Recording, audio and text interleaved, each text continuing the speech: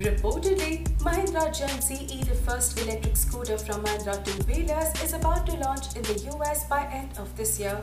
Expecting its price tag of $3,000 approximately, the electric scooter scores handsomely on the looks and aesthetics by deploying the utility DNA in its every bit.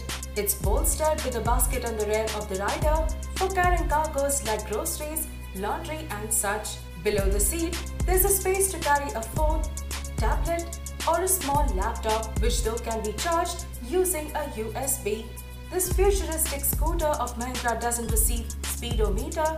Instead, it dwells a 7-inch weatherproof touchscreen tablet in its place, which allows the users to use the GPS and listen to music on the go. On the technical front, Mahindra GenZe dwells 1.8 bhp motor, which runs approximately 50 kilometers on a single charge and attains a maximum speed of 50 kilometers per hour. Hence, India launch of Generation ZE is speculated, but the US will taste it first, followed by China.